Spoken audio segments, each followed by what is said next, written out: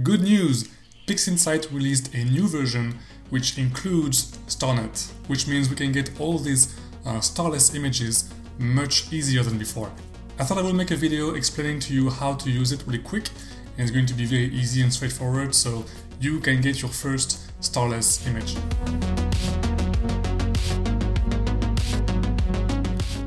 The first thing you want to do is to install the latest version of PixInsight. As of today, it's 1.8.8-6. In this version, StarNet is already built inside the software. Download the network weights for StarNet. So we have a link below, go through it and download this file here. This will contain two important files, mono and RGB StarNet weights.pb. So go to your program files or applications folder and look for PixInsight. Open it and then go inside the library folder. Now what you want to do is to copy and paste the mono underscore starnet underscore weights.pb and RGB underscore starnet underscore weights.pb files into the library folder. In our case, we made a subfolder called StarNet and we placed those two files in there. I don't think it matters where you put the actual files, but for our case we just used the library folder, so if you want to be safe, just do the same. Then open PixInsight and go to Process and look for StarNet.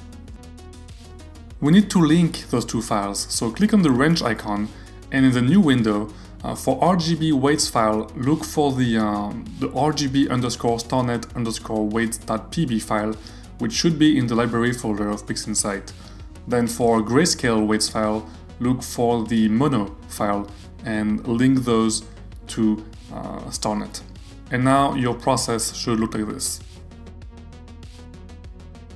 And now if you want, you can give it a try, so open up any old TIFF file or even maybe JPEG and run the process even with the settings by default and see if the stars get removed.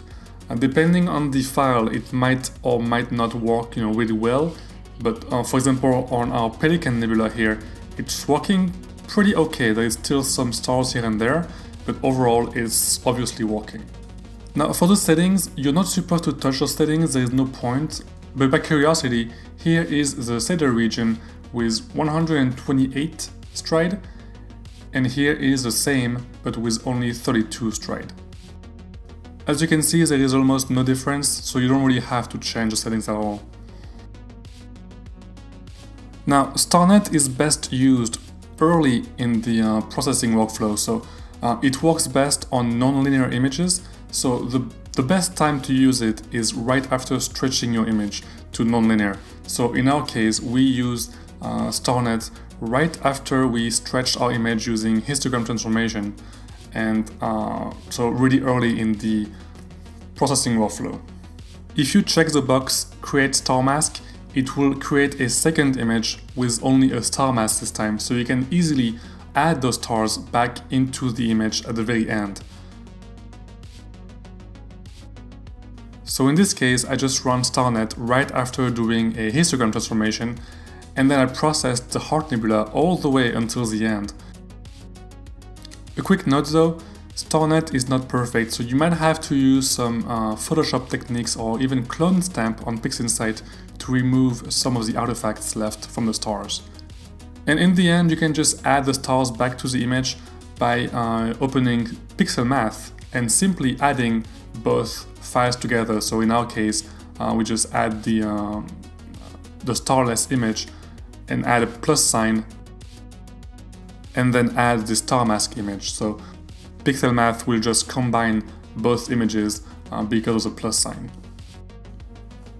And if you want, you can also, add some more math into it. Like for example, you can add the star mask only at 50%, so you can just do starless image plus in parentheses 0.5 times the star mask close parentheses, and then it will only add half of the opacity of the star mask. And to finish, here is the image of the Heart Nebula with no stars, and here is the image of the Heart Nebula with stars added back to it at the very end. So let us know which one you prefer. It was a really great experience to try StarNet for the first time, finally, and I am really in love with the starless image of the Hard Nebula.